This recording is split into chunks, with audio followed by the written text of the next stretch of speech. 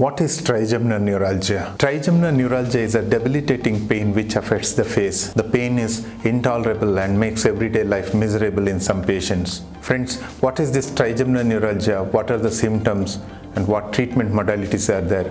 Let's take a look in this video.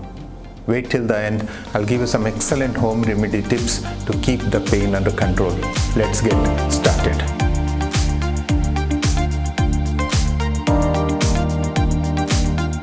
Hello and welcome.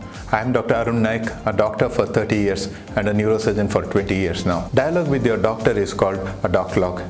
In this channel, we have doclogs related to brain and heart health, lifestyle diseases, cancer, spine health, preventive health, and much more. We also give here simple, effective tips and tricks to put you on the positive side of your health. The details of everything told in this video can be found in the description box below.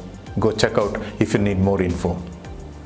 What is trigeminal neuralgia? Well, trigeminal neuralgia is a chronic painful condition where there will be excruciating pricking type of pain in the face, mostly on one side of the face. This is also called facial pain or jaw pain. Actually, this involves trigeminal nerve or the fifth cranial nerve which supplies sensation to our half face, hence the name. This is a neuralgic pain, means nerve compression pain, hence it will be very severe and intolerable. No wonder sometimes it is called suicide pain. The disease is rare, affecting about 12 cases per 100,000 people in the community. Trigeminal nerve has three parts, friends: the forehead, the midface, and the chin parts supplying the whole face. So trigeminal neuralgia can affect any one or two of them. So pain also may be in these distributions. Commonest site of pain, what I see, is in the jaw, always on one side. In fact, if you see pain on both sides of face, you are pretty sure that you are not dealing with trigeminal neuralgia. The pain can also be brought by mild stimulation of the face, such as brushing your teeth, putting a makeup, or shaving. It's often described as feeling like electric shocks or stabbing type of pain. Initially, it be short, mild type of pain, but over time, they may experience longer, more frequent attacks of intense pain, often unbearable. In later stage of the disease, even eating causes severe pain, and many of my patients stop eating food and resort to liquid foods. Trigeminal neuralgia comes in cycles. Pain comes and goes for days or weeks, then subsides. In some cases, the condition becomes progressive and pain is always present. Most of my patients end up with their dentist before the diagnosis of trigeminal neuralgia is done. What are the causes for trigeminal neuralgia? Well, the commonest cause of trigeminal neuralgia is due to one of the arteries inside the brain looping over the trigeminal nerve. Over the years, the artery presses onto the nerve so much that the nerve is weakened and thinned out. Sometimes I also see a tumor, a brain tumor, that putting pressure on the nerve causing trigeminal neuralgia. Rarely, multiple sclerosis, a well-known disease which damages the myelin sheath, causes trigeminal neuralgia. Either way, the myelin sheath is like an insulating material for your trigeminal nerve, something like an electric wire's plastic coating. Once this myelin sheath is damaged, either due to the loop of the artery or multiple sclerosis, the nerve loses its insulation. In the process, two nerve fibers come in contact with each other, and this causes short circuiting of electrical current, causing intense pain. Anyone can get trigeminal neuralgia, but it's more common among women than men. It's more common in people over the age of 50, although it can occur at any age. One of my patients was 10 years old and he's still suffering with trigeminal neuralgia for more than 20 years now. How it is diagnosed? Trigeminal neuralgia is a clinical diagnosis. I do a complete neurological examination and understand the patient's issues. No more tests is often required. When trigeminal neuralgia is atypical or is associated with any other neurological problem, I may ask for an MRI scan. Now, what is the treatment for trigeminal neuralgia? The first line of treatment, as always, always in my practice is medications. There are many medications used in trigeminal neuralgia. These medications are usually started in small doses and adjusted over time. If one medication's total dose is reached, then I put them on the second or maybe a third medications. All these may cause significant side effects like drowsiness, dizziness, unsteadiness, confusion, blurred vision, memory problems, difficulty in concentrating, nausea, etc. Sometimes these medications are found to cause an extreme allergic reactions in some patients. I get regular blood tests in my patients as some of them cause reduction in some of the blood cells causing severe health issues. So these medications are always scheduled medications, meaning they are sold only against prescriptions in most countries. Please check out with your local pharmacy regulations. What I have seen in my practice is that medications give a good relief in many patients and pain will be under good control. In some patients, medications do work for some time, maybe for a few years. Later, they develop resistance to these medications. As I said earlier, I give maximum 3 medications. More than that will cause severe depression of brain, causing sleepiness and reduced productivity. In those cases, surgery may be an option in some cases. There are some excellent surgical procedures available for patients with trigeminal neuralgia. Number 1 is glycerol injection. In this procedure, which is done under heavy sedation, I insert a tiny needle through the cheek into the base of the skull under X-ray guidance. So this needle is directed to trigeminal neuralgia ganglion in the base of the skull. Once the needle is in place, a small amount of sterile glycerol is injected into the trigeminal nerve. The glycerol reduces the nerve's ability to transmit signals related to pain.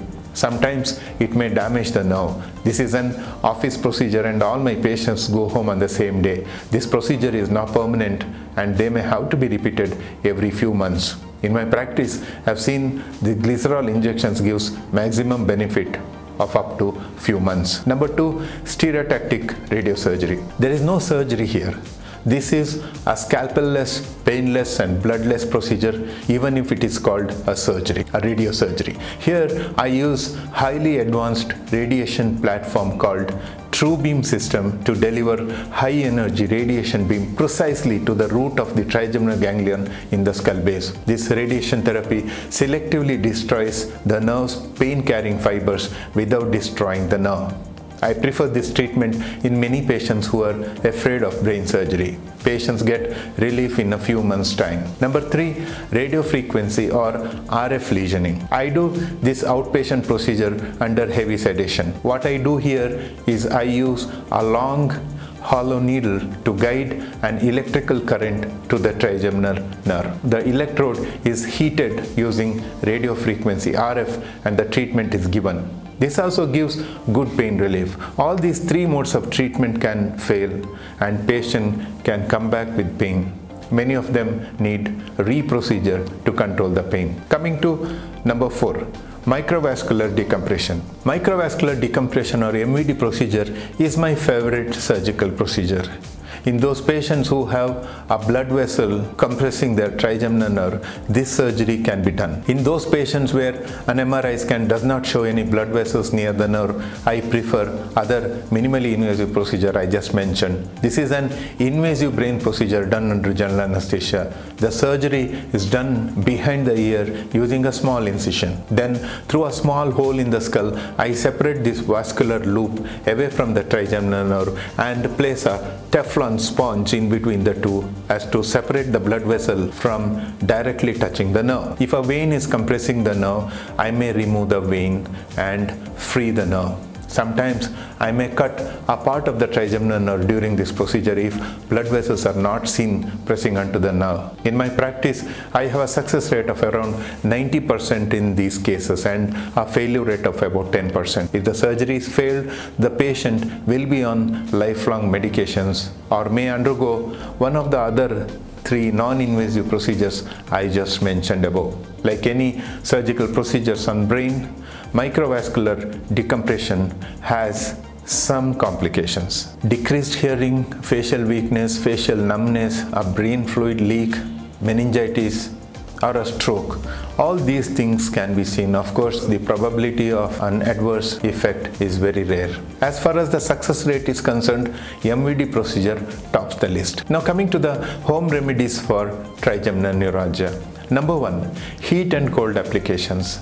I advise all my patients to treat the acute pain with cold pack application on the face. Take a few cubes of ice and pack it in a towel and apply on the painful area. Never apply ice directly to the skin. It may cause a nasty frostbite, as sensation on your face might be reduced due to trigeminal neuralgia. In chronic pain, you can use heat pads. Number 2, trigeminal massages. I will demonstrate how to do this exercise. This is done over the painful area of your face. Take 2 fingers, 4 and the middle finger, and apply pressure for 2 minutes on the nerve, like this.